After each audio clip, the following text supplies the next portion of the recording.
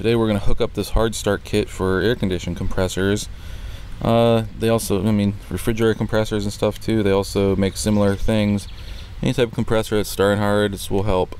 What it consists of is basically a capacitor that will discharge upon startup, and this relay that just cuts it off right after the start ends. So however they have it wired up, I assume it takes a little feed from the start side of your capacitor. Whenever that stops, it just kicks it off. So that's what charges the relay and turns it on and off.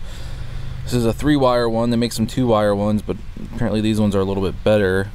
They recharge, they cycle faster or what have you. And to do this, you're gonna need access to your contactor and your run capacitor, of course.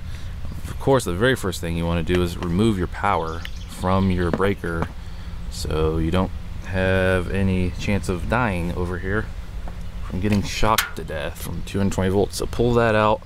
Another thing that's really smart to do is discharge your run capacitors. Some videos on YouTube, they don't even mention this, but what you gotta do, you want to get a nice screwdriver, preferably with a rubber plastic handle that keeps you a little insulated, and we're just going to contact both of the hermetic side of the run capacitor to the common and the fan side, just to save yourself from getting shocked from that, because these capacitors, especially the 30 or 40, 50 on up microfad ones, hold a lot of energy, and that will certainly give you a big shock. So you want to discharge that. Now, of course, preferably you'd want to secure this hard start kit up here nice and neat, but I'm just messing around with this air conditioner unit to see if I can even get it running.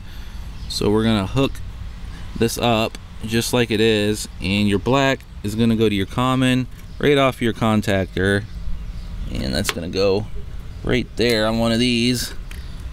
Let me see if I can get it. I'd rather go under that one. I guess it don't really matter. On the black side, black wire on your black side here of your common. It's a little tough to get on. It'll go on. If you can see that. There we go. And then the other 2 wires are going to go on your run capacitor from this 521 hard start kit. And I believe, okay, so it's going to be your red is going to go on your common. For me, it's the yellows over here. I'm trying to do this one-handedly because I'm holding the camera. So that's gonna go on there. I might have to do it off camera a little bit better. The red goes to your common on your run capacitor, and then the striped yellow one goes to the hermetic side, or herm is what it's usually labeled on here. This video is a little overexposed. Let me adjust my camera. There we go. It's gonna go right to here, and all these run capacitors have all these little extra connections. And again, trying to do this one-handedly is not your ideal situation. There it is. So again, black wire goes to the black common side on your contactor, red goes to common on your run capacitor, striped yellow goes to the hermetic side.